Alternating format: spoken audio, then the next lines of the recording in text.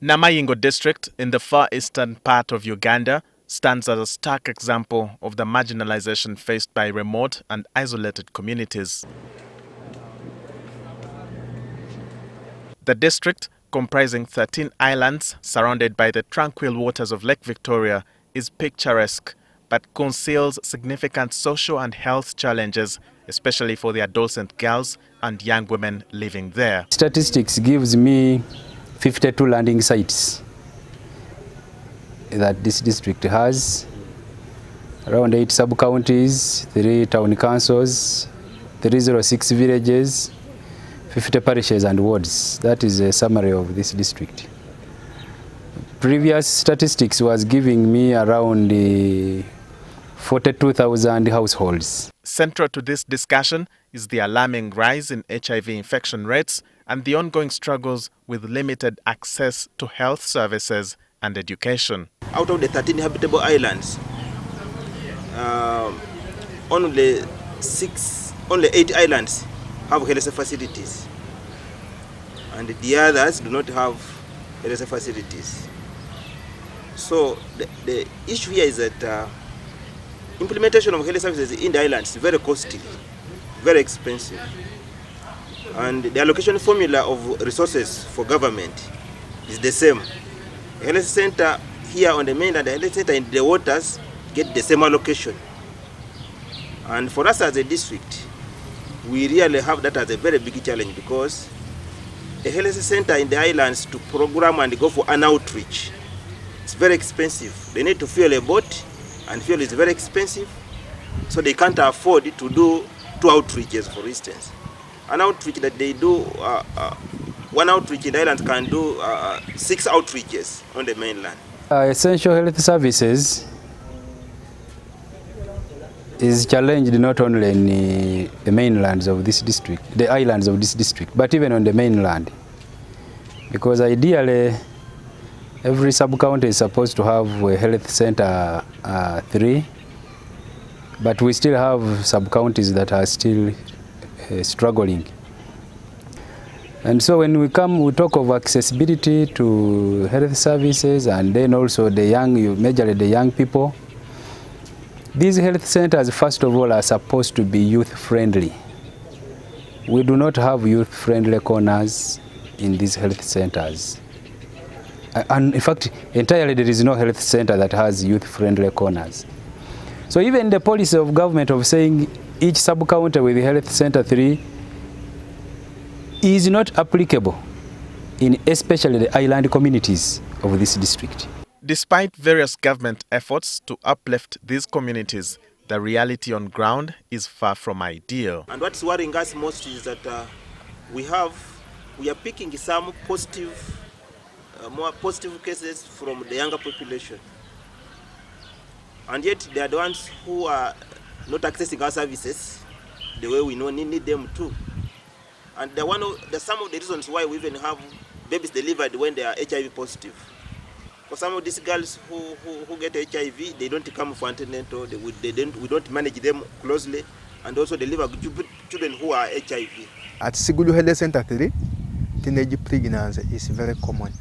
Out of 100%, if I count in percentages, you find that 70 are teenage pregnancies.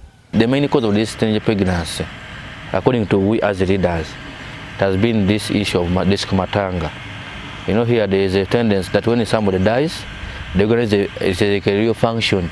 People go and dance at night, they collect money up past night. So those girls, younger girls, that's how they are getting pregnancies. These concerns are echoed by the Senior Probation and Social Welfare Officer, Vulam Gonza, who works closely with the affected communities. Most of these young boys and girls also don't concentrate because of moving with the fishermen from one place to another. The health workers have had to resort to peer educators to reach the areas they do not access easily. We health workers, those ones for us who are on government here, we just have to do our work from here mainly. But those peers have at least helped us to go in the villages, spread the information about the dangers of HIV. At the same time, they have helped us here mainly counseling. Those peers at the same time, actually, they have helped us to integrate most of the things here. Even some days back, we were with some NGO which was trying to address those issues, but when we talked of the transport, how to get these mothers, they said we cannot do it. Let the sub-county people, maybe the sub-county LOC3 and the sub-county chief organize and help these people in case there is any problem which needs transport, because they cannot do anything. In our public health centers, we do not have youth-friendly corners.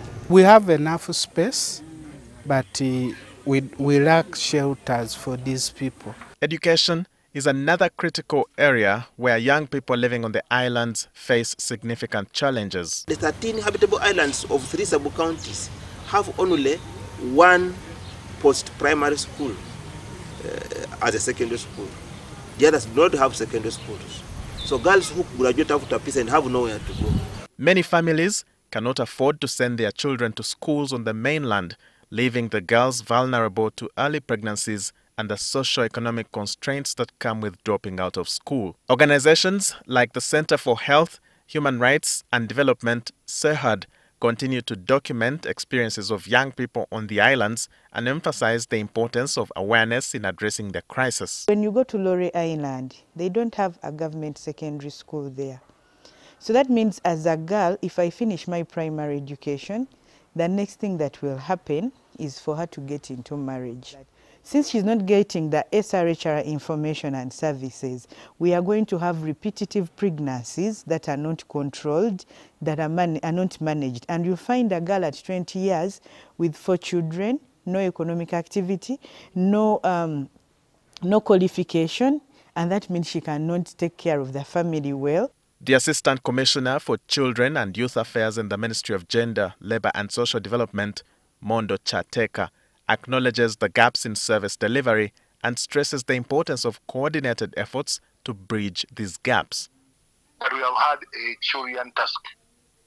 People are still indoctrinated by their cultural and religious dogmas. And so we thought that by now, we would have the sexuality education guidelines for out of school, but we have failed to meet the Catholics. The President, on 18th of August 2023, launched a program. The program is called the Uganda UN Joint Adolescent and Youth Program. It's focusing on issues to do with sexuality, employability, productivity, climate change and climate management, and a host of other things.